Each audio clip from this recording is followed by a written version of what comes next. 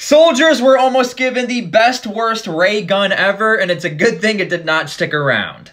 This right here is the active denial system, and for some of my older viewers, you've definitely seen this because there was so much hype behind this technology. Very advanced technology. Deploy the ray gun pointed at someone, and it's only supposed to penetrate the top layer of your skin, causing a little bit of a burning sensation. Again, there was so much hype behind this system that the US military welcomed news reporters to get blasted with their death ray, and it did only cause a little bit of burning. However, the system only saw 1 month of deployment in Afghanistan because there was a realization, I don't think you can win hearts and minds with a death ray being pointed at a crowd.